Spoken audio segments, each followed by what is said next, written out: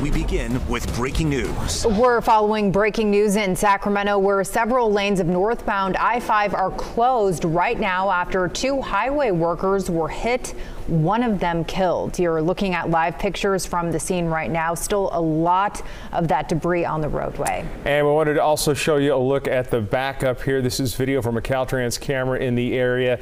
This was after 7 this evening. There is no estimated time yet of when this deadly crash scene will be cleared. Tonight, we're learning the second highway worker is in critical condition. Yeah, the crash happened on northbound I-5 at Sutterville Road. Here's the map. The CHP saying that 2 vehicles were involved with this. And let's go to KCRA 3's Orko Manna standing by live outside the scene. Orko.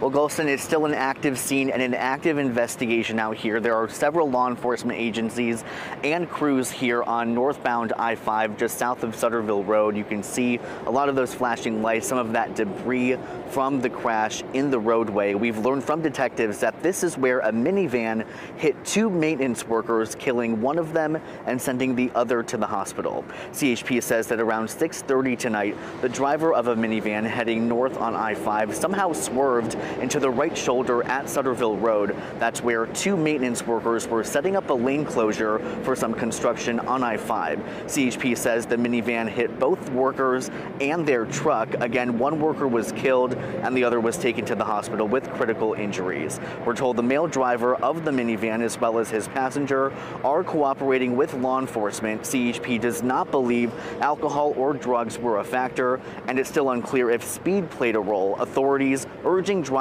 to be careful around highway workers. There's a lot of construction in the Sacramento area on all the major freeways right now.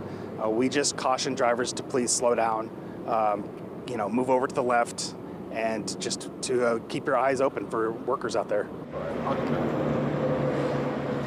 We've learned that the 2 maintenance workers, both males, who were hit, worked for a company that was subcontracted by Caltrans to help with setting up lane closures. Right now, there are still a few lanes closed here at the crash scene, and there's no estimated time for reopening. Caltrans also just tweeting that the northbound I-5 off-ramp to Sutterville Road will be closed until about midnight tonight. Reporting live in Sacramento, Orko Manna, KCRA 3 News.